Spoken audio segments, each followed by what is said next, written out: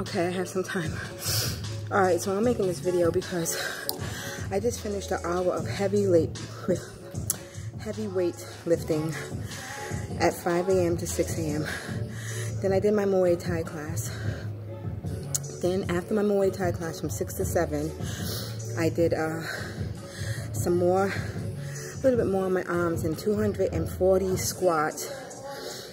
And I just finished 20 minutes on this elliptical, and it was so hard. My legs were so tired. I wanted to cry.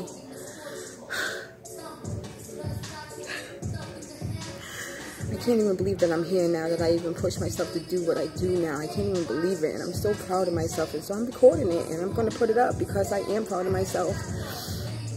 I went from sitting on a couch watching other people do things like this to being a part of it, and I'm so amazed at what my body can do now. I can't even believe I did all this, man.